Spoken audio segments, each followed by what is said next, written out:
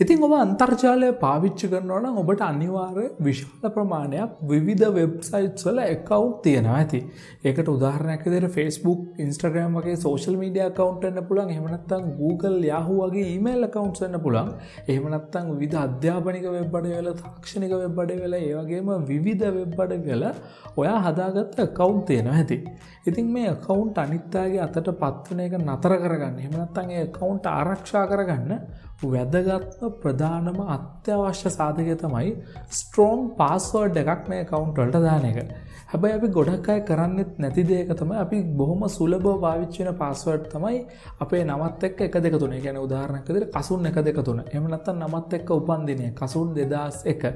එහෙම නැත්නම් තමන්ගේ උපන්දිනය 2001 5/21.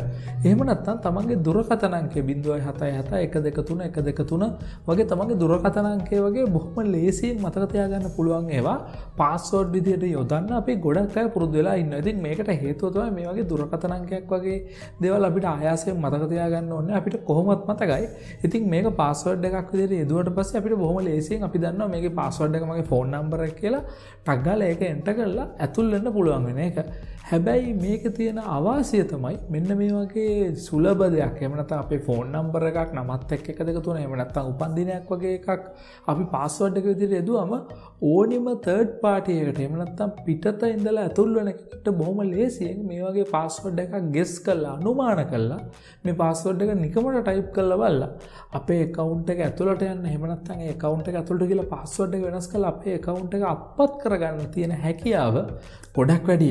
ඉතින් ශක්තිමත් password එකක් විදිහට recommend කරන්න නම් බොහොම ශක්තිමත් password එකක් වෙන්න නම් ඒ password එකට ඇතුළත් වෙන්න ඕනි ඉංග්‍රීසි අකුරු capital සහ simple කියන අකුරු ಜಾති දෙකම, ඒ වගේම ඉලක්කම් සහ විශේෂ සංකේත කියන ಜಾති හතරම තියෙන characters 8ක්වත් අඩුම තරමේ තියෙන password එකක් තමයි ශක්තිමත් password එකක් කියලා කියන්නේ. ඉතින් හැබැයි අපිට තියෙන ප්‍රශ්නේ තමයි අපි මේ වගේ දැන් හිතන්නකො අපි simple A, capital B, ඊට පස්සේ hash ලකුණ, at ලකුණ 1 2, ඊට පස්සේ ආයි simple z වගේ එහෙම ටිකක් ඒ වගේ ශක්තිමත් password එකක් හදාගත්තොත් කාටවත් ලේසියෙන් අනුමාන කරන්න බැරි. මේක අපි කොහොමද මතක තියාගන්නේ කියලා. ඉතින් මේ විදිහට අපි එක්ක අපි පුරුදු වෙලා ඉන්නවා තවත් වැරදි දෙයකට එකම password එක, එක ශක්තිමත් password එකක් හදාගෙන මේ password එක අපේ තියෙන හැම account එකකටම පාවිච්චි කරන්න. ඉතින් එතකොට බැරි වෙලා හරිය මේ password එක වෙන කෙනෙක් අනුමාන කරගත්තොත් එහෙම නැත්නම් කවුරු එක්කෙනෙක් අපේ එක account එකක password එක අනුමාන කරලා හරි වෙන යම් ක්‍රමයකට හරි හොයාගත්තොත් එයාට පුළුවන් වෙනවා අපේ ඉතුරු account ඔක්කොම අල්ලගන්න. එහෙම නැත්නම් ඒ account ඔක්කොම hack කරන්න. එහෙම නැත්නම් ඒ account ඔක්කොටම ඇතුල් වෙන්න. ඉතින් මේකත් වරද වැඩක් ඉඳ මේ වගේ ශක්තිමත් password හදාගෙන අපේ හැම account එකටම අනන්‍ය වෙච්ච password එකක් අපි තියාගන්න ඕනේ. වගේම ඕම් වශයෙන් මාස 3කට විතර සැරයක්වත් මේ password එක වෙනස් කරන්න ඕනේ.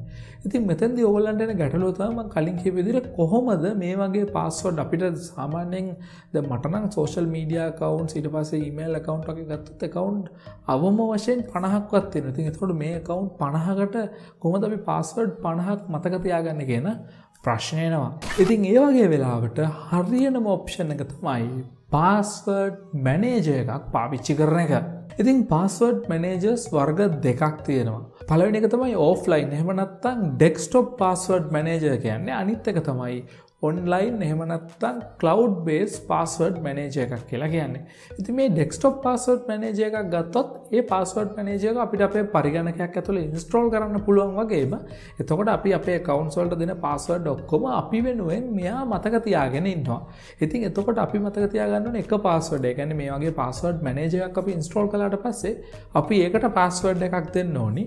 එතකොට අපි හිතනවා අපි ඒකට ටිකක් ශක්තිමත් password එකක් දීලා ඒක මතක තියාගෙන ඉන්නවා. ඊට පස්සේ අපි කියනවා එයාට අපේ මේ account 50ම password ඔයා මතක තියාගෙන ඉන්න කියලා.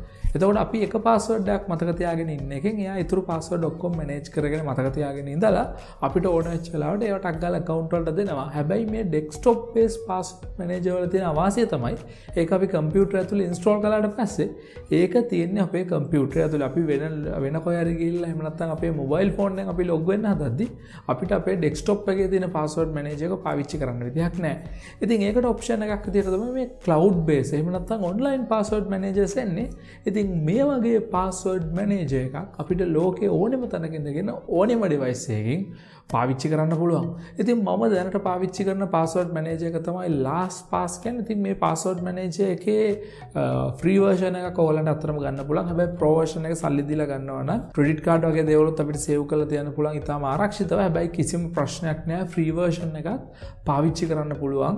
ඔයාලට කිසිම කේස් එකක් නැතුව ඕනේ තරම් කාලයක්. ඉතින් මාත් ඔයගොල්ලන්ට මේ පෙන්නන්න හදන්නේ free version එකකින්.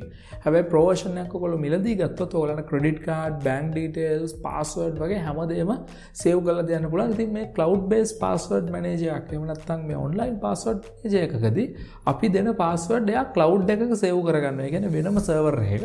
ඒතකොට අපි ලෝකේ ඕනිම තැනක ඉඳගෙන ගිහිල්ලා මේ LastPass හරහා අපේ account එකට log වෙන්න යද්දි එයා අපිට බොහොම පහසුවෙන් අපේ save කරගත්ත password අදාළ account එකට දාලා දෙනවා අපිට log වෙන්න පුළුවන් විදිහට. ඒ වගේම ශක්තිමත් password එකක් generate කරගන්නත් මේ LastPass අපිට උදව් කරන ඉතින් අපි දැන් බලමු කොහොමද මේ වැඩේ කරන්න කියලා.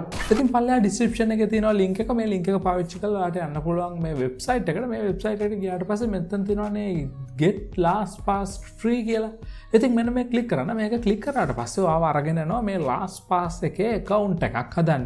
ඉතින් මෙතෙන්දී ඔයා account එක හදන්න ඔයාගේ email එක දෙන්න ඕනේ ඉස්සෙල්ලා. ඊට පස්සේ අපිට කියනවා master password එකක් දෙන්න කියලා. ඉතින් මෙන්න මේ password එක අපි අනිවාර්යයෙන්ම මතක තියාගන්න ඕනි. මේ password එක විතරයි අපි මතක තියාගන්න ඕනේ. ඉතින් මෙන්න මේ password එකේ ශක්තිමත්භාවය හොඳ ශක්තිමත් password එකක් දුන්නා නම් අපිට කිසිම ප්‍රශ්නයක් නැතුව අපේ මේ account එකේ ඉතුරු password ඔක්කොම save කරන්න පුළුවන්. ඉතින් මම මෙතෙන්ට ඉස්සෙල්ලාම මේ click කරේ ගාම එයා කියනවා මේකේ minimum requirement මේවා කියලා. අඩුම තරමේ character 12ක්වත් දික් වෙන්න ඕනේ. ඒ වගේම එක නම්බර් එකක් හරි දෙන්න ඕනේ, එක lower case letter එකක් හරි දෙන්න ඕනේ, එක upper case letter එකක් හරි දෙන්න ඕනේ. ඔයාගේ ඊමේල් එක වෙන්නත් බෑ කියලා. ඉතින් මම මෙතෙන්ට දෙනවා මම මේක show තියෙද්දිම ගහන්න මම මේ password එක පස්සේ වෙනස් කරන්න. අපි ගහමුකෝ A කියලා. එතකොට lower case letter එකක් තියෙනවා. ඊට පස්සේ upper case letter එකක් විදිහට මම ගහනවා capital N. එතකොට ඔන්න lower case letter එකකුත් හරි not your email කියන එකත් හරි email එක නෙමෙයිනේ. ඊට පස්සේ එක නම්බර් එකක් හරි තියෙන්න ඕනි. එක නම්බර් එකක් හරි ගෙවුවා හරි. ඊට පස්සේ characters 12ක්වත් දික් වෙන්න ඕනි කියනවනේ. ඉතින් character 12ක්වත් දික් වෙන්න මම මේ 12ක් වෙනකන් type කරන් ගියොත් ඔන්න වැඩේ හරි. ඊට පස්සේ මේ password එකම මේ මෙතන type කර password එකම මෙතන confirm password විදියට දාලා ඒකම ආයෙත් type කරන්න ඕනේ. reminder එකක් මෙතෙන්ට දෙන්න ඕනේ. මේක optional වුණාට මේ reminder එක අනිවාර්යයෙන්ම දෙන්න. මොකද ඒ reminder එක තමයි ඔයාලට බැරි වෙලා හරි password එක අමතක වුණොත් ඔයාලට මේ reminder එක තමයි email එකට එවන්නේ. ඉතින් මෙතෙන්දි මේ වගේ password එකක් දෙන්නේ නැත්නම් ඔයාලට මතක තියාගන්න පුළුවන් වචන වල වගේ ටිකක් මතක තියාගන්නත් පුළුවන් වෙන මේ වගේ password එකක් දෙන්න. ඊට පස්සේ ඒකම confirm කරලා මෙතෙන්ට දෙන්න. ඊට පස්සේ hint එක විදිහට ඔයාලට මම මේ නිකන් උදාහරණයකට කියන්නේ name හරි විදිහට hint එකක් හදාගන්න. මොකද මේක hint එක ආවට පස්සේ ඔයාලට මතක් වෙන්න ඕනේ මන් දී password එක මොකක්ද කියලා. password reminder එකක් එහෙම නැත්නම් hint එකක් කියන්නේ ඒකටනේ. ඉතින් මේ විදිහට දීලා account එක හදාගත්තට පස්සේ ඔයාලට පුළුවන්කමක් තියෙනවා lastpass.com එක හරහා ගිහිල්ලා මේ account එක confirm කරලා ඔයාගේ email එකට එන confirm වෙන දීලා මේකට log වෙන්න. ඉතින් මේ විදිහට account එකක් හදාගත්තට පස්සේ ඔයාගේ email, password සහ reminder වගේ details දීලා log වෙද්දිම ඔයාට මෙතනින් pop up එකක් එයි. ඔයාට LastPass කියන එකේ Chrome එක නම් ඔයා පාවිච්චි කරන්නේ Chrome extension එක add කරගන්න කියලා.